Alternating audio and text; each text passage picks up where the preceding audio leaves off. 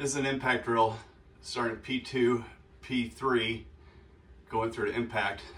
Hands left, clubs right. So let me show you.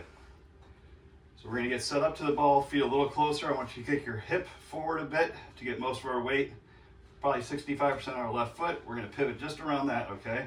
Now we're gonna hinge right in front of us. Notice how the club parallel to the ground, parallel to my lineman stick. I have the club face matching my back angle. Now I'm just gonna rotate up like this and come through, and notice the hands are left, the club's out, okay? So we're rotating. It's a rotational move for all of you that are scoopers. You get a compression sound, and look how I finished. My hands are left, with the clubs out to the right.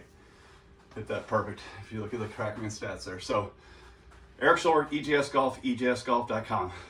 Thank you.